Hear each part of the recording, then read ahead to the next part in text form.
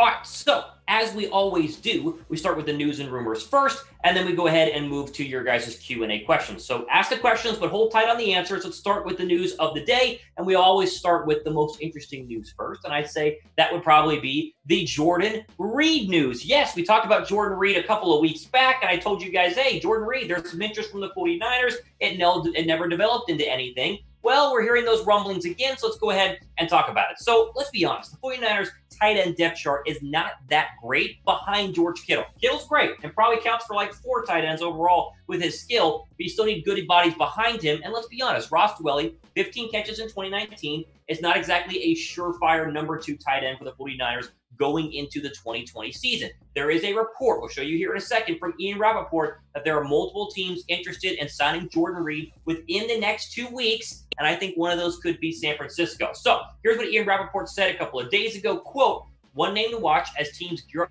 for training camp, free agent tight end Jordan Reed. Former Washington playmaker has 3 teams interested and plans to play in 2020, a potential low-risk, high-reward signing." Again, remember, a couple months ago, this was rumored to be one of the teams. San Francisco was rumored to be one of the football teams interested in Jordan Reed. So I would go ahead and say they are probably one of the 3 teams that are interested in Reed. Now, here's the interesting fact about Reed and why he has not been signed and why he's a low-risk, high-reward player. So look at the stats here. He did not play last year due to a bevy of, I guess, pre-existing concussions. He had one during the offseason, but he's had so many throughout his career. But when he's actually out there and healthy and good to go, look at that, 600 yards essentially in 2018, almost 700 yards in 2016. But each year, he's not been able to play a full season. So you could bring him in, rotational tight end guy. You don't expect a full 16-game slate, but he's a backup tight end. You don't need a full 16-game slate, but he has proven to be a big-time red zone threat, a lot more than what Ross Dwelley or I guess Helm, who they drafted, or I guess the other person that they drafted later on in the NFL draft as well, Helms there from the Chargers. But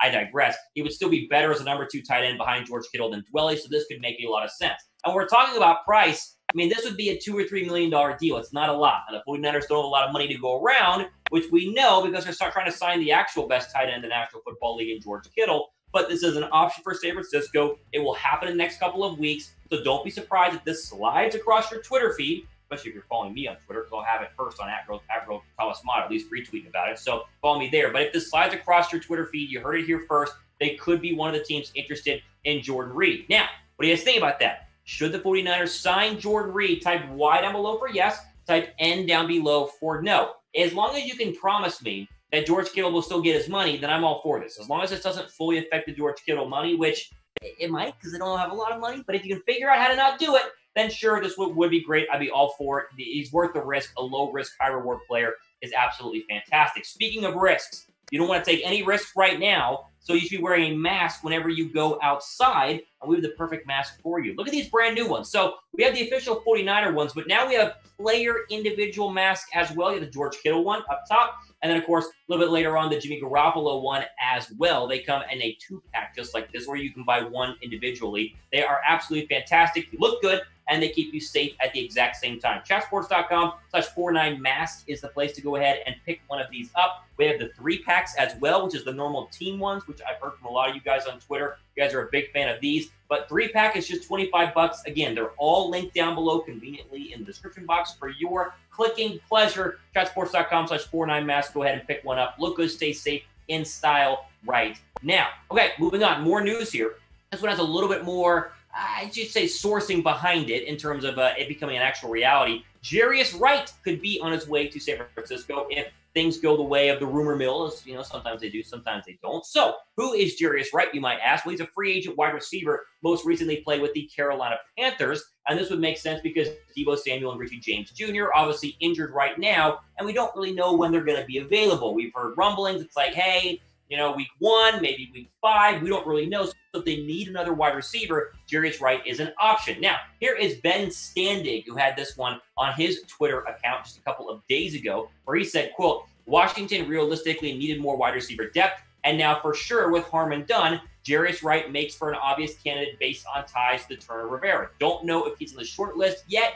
He is on San Francisco's at least, and probably other teams. So this obviously is talking about the Redskins need another wide receiver for losing Harmon, but you mentioned at the bottom there, he's on San Francisco's list as well as some other football teams. Again, a smaller wide receiver, more of a slot wide receiver, very comparable in size to Deebo Samuel, which makes a lot of sense. He's also done some kick return. As we know, Richie James Jr. was the kick return guy for the 49ers last year. Brandon Ayuk could do that. Nothing flashy, right? 28 receptions, 296 yards. Not like you're signing Calvin Johnson off the street. I mean, you're just going to get a rotational body to go in there, and maybe he plays better in a Kyle Shanahan offense. Maybe he doesn't. Who really knows? But the fact of the matter is, if you look at this depth chart, if there's no Deebo Samuel there week 1, and then you got to bump Ayuk up, and you bump Hurd up, and you bump Bourne up. That's a lot of very young and inexperienced and unproven wide receivers in your starting role. So maybe you go for a 30-year-old veteran who at least has some time in the National Football League. It would make a little bit of sense. And this, much like Jordan Reed, is not going to cost a lot, right? Like, this is a 1.5, 1.3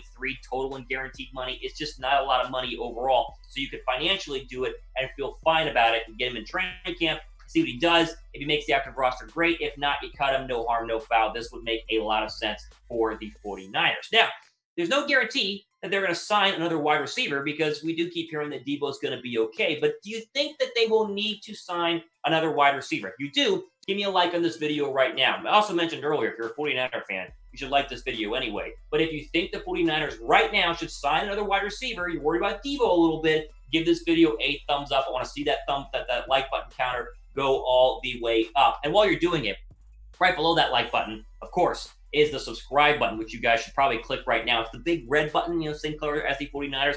It's the best 49er coverage on the internet. Trust me, I'm unbiased, even though technically I'm the host of this channel, but you get my drift. Subscribe to 49ers Report right now. Scroll down, click it, click the notification bell. That way you guys are notified whenever we drop new videos. And why not hit the like button while you are down there as well, because 25,000+ of you guys watch this channel and love this channel. So show us your support by liking and subscribing, as we know a lot of you guys have already done. Okay, I feel like every Thursday we have a new season ticket holder update, and this Thursday is no different, as the 49ers have yet again released more updates on the season ticket situation. So essentially, if you have in the past been a 49er season ticket holder, then you have been on the 49er email list the past couple of weeks. So 49ers are now saying they are expecting to not have fans at games in 2020, but they didn't go as far to say they are guaranteeing no fans there in 2020. You see there will be a difference here. They essentially said, hey, there's no new news, even though a lot of you guys will make this a lot of new news. So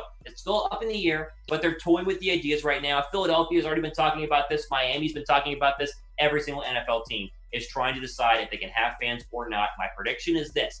There will be fans in the stands. It will be limited. It will be small. And the odds of the average fan being able to afford one of the exclusive tickets is going to be pretty difficult to do. Now, NASCAR last night gave us an example of being able to have fans. They had a couple thousand. I think they had 10 or 15,000 at Bristol Motor Speedway. They spaced them all out, and it was fine. So that's what I think the NFL is going to do. But much like the 49ers and other NFL teams, they are not going to go ahead and tell us what's going to happen until they know for sure. But an interesting update I wanted to have for you guys. Now, the best way to have fans in the stands is by wearing a mask. Talk about this in terms of being safe and looking good, right? So you can go ahead and pick up the 3-pack of the 49er official mask at chatsports.com/49mask. Just $25. You get 3 of them. Share them with your brother, your sister, your mom, your dad, your grandma, wherever you want to share them with. Or the new ones that just came out, which are awesome, are the team ones, right? There's a George Kittle and this one, the Jimmy Garoppolo one, which has the autograph on it, which looks really cool. And of course, the number, the logo. These, of course, come in a 2-pack or a 1-pack, depending on what you guys want to get. All links and all this stuff is down below in the description box. Chatsports.com/49mask is the place to go ahead and pick that one up. Here was the official release and the official announcement by the 49ers in the email. Quote, to ensure the health and safety of our staff, of our season ticket members, players, coaches, and staff, and the greater community, and to comply with the state and local restrictions, we may not be able to host fans in a full or limited capacity this season. Now, you can panic and say, oh my gosh, what are they doing? But you just read the word may there. We may not be able to. It doesn't mean we will not be able to, or we may, right? May was the answer here, which tells us that nobody knows anything. The whole problem right now that's going on in the NFL is the NFLPA and the NFL have not announced a deal essentially to say what happens if a player gets coronavirus, what happens to roster spots and this and that. Once they get that done, it's full speed ahead for the season. And once you get full speed ahead for the season, then they will let us know if fans are going to be allowed to be in the stands or not. The question for you guys, though, is do you think that they will be allowed to be in the stands? I say yes, so I would type 1 down below for yes. But if you think no, then type 2 down below for no. Again, I want to see what you guys think. Do you think there will be in any capacity fans in the stands for the 49ers this year, or I guess in the entire NFL, because it's not like one team's going to have no fans and some will. They either have no fans or they don't. Let me know what you guys think in the comment section down below.